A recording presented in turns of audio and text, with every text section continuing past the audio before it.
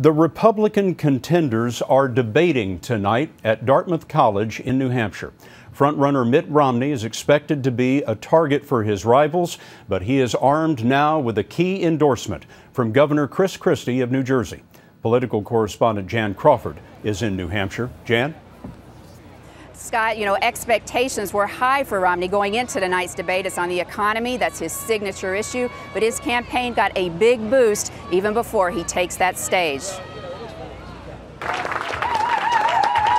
In his typical no-nonsense style, Christie got straight to the point. America cannot survive another 4 years of Barack Obama, and Mitt Romney is the man we need to lead America, and we need him now. The announcement came only a week after Christie crushed the hopes of some Republicans when he announced he would not run for president.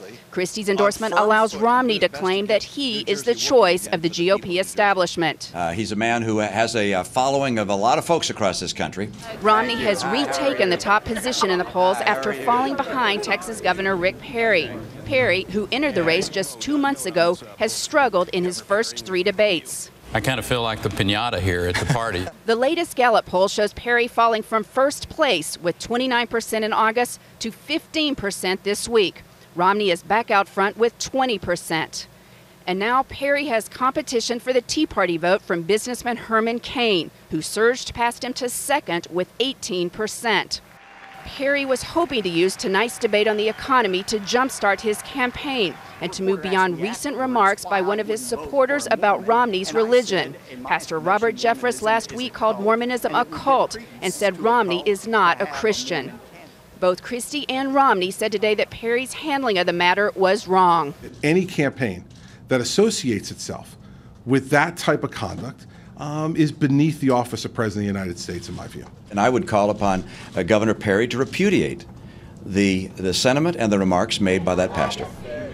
Now, all this, of course, only heightens the expectations and the pressure on Perry to perform tonight. Obviously, tensions very high here. But even if he stumbles tonight, Scott, it is too soon to count him out. He has raised $17 million already, and that is more than enough to keep his campaign going while he works to get things back on track.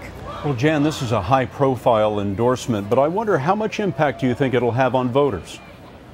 Well, that's right. I mean, it's true that endorsements don't necessarily translate into votes, but this one is significant because a lot of those big-time donors, those prominent conservatives who've been pushing Chris Christie to get into this race, now are starting to go to Romney. And with today's announcement, Romney's only going to sew up that support and that money.